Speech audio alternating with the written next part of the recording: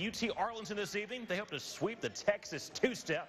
J.D. Williams in the wing, steps in the paint. That's where he finds Uri White for the bucket. Part of a 32% shooting performance in the first half. Deshaun Smith with a rock. Oh, this could be dangerous. Behind the line, knocks down a pull-up three. More from Smith in a sec. Second half action, Michael Earl has it in the corner. He transitions and would soon sink in a mid-range J, 2 of his 22 points. But it's Smith, as always, who steals the show. Pass from Travis Munnings, drains a three ball, led with 34 points. Unfortunately, the Mavericks win 91-86 in double OT.